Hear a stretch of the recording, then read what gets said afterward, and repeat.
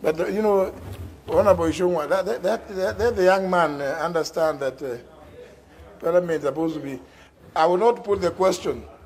I will not put the question until the member is here, so that he understands. You know, he just came to Parliament the other day. Now, these bad manners of coming in and going out, he thinks that this is going to be in the streets.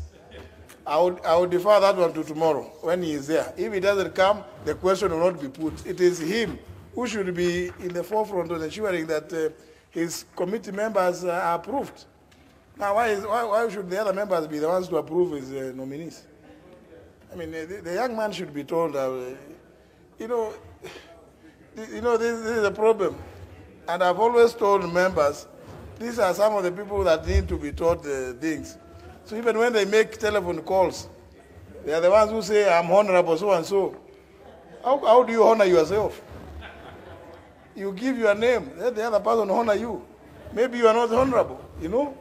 Let him come to the house and participate. He should be here to participate in this. So if he decides to go and participate in the village, let him remain in the village, so that motion is deferred.